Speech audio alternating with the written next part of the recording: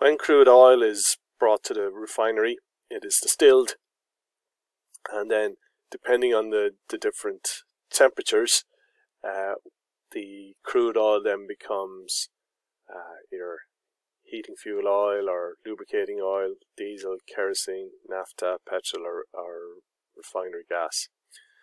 What interests us in aviation is kerosene and gasoline or petrol.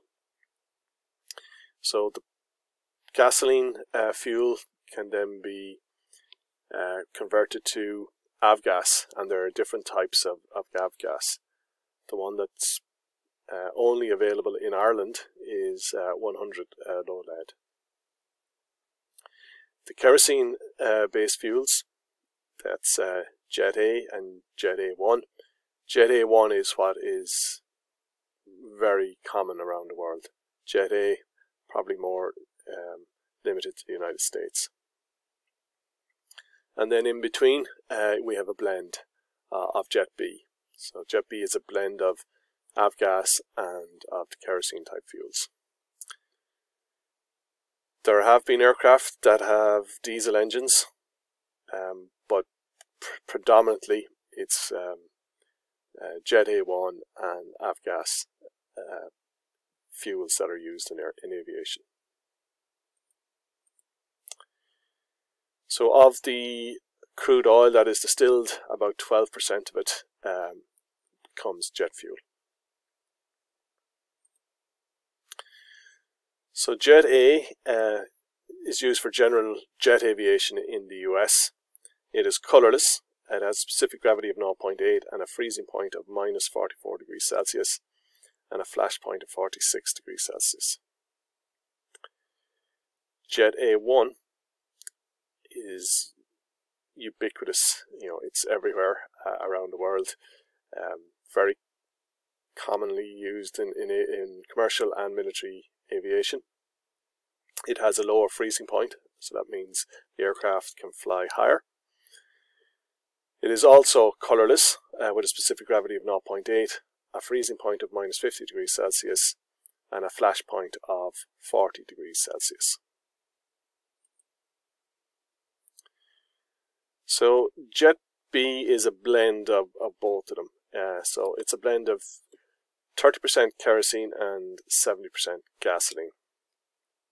And it's this higher percentage of gasoline that makes it less susceptible to freezing. Okay, so we have a freezing point of minus 60, but the gasoline gives it a lower flash point, so it's a flash point of 18 degrees Celsius. It is primarily used in military applications or in locations that have very cold temperatures. Siberia, Alaska, Canada, Antarctic, that sort of region. It is straw coloured and it has a specific gravity of 0.76. The volatility and vapor pressure is higher than for Jet A and Jet A and Jet A1, primarily again because of the gasoline content.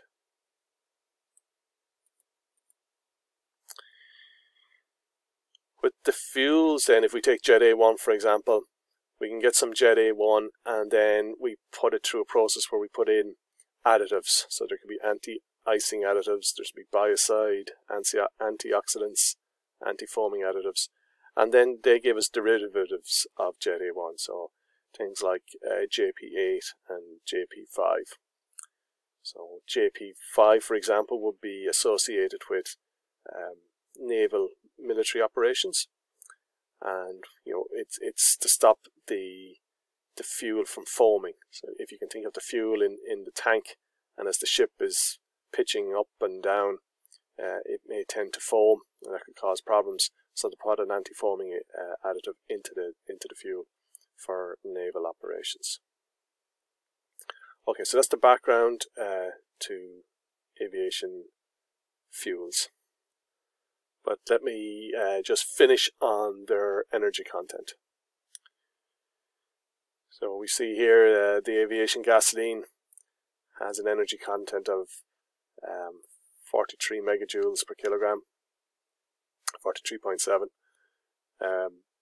The wide cut fuels, so wide cut is another name for Jet B, that has an energy content of 43.54, and kerosene has 43.28. So you can see the difference in specific gravities or densities and the energy contents. This is one way of checking your fuel. If you measure the specific gravity, you know, if it's off, way off from these figures, you know then that the fuel has been contaminated.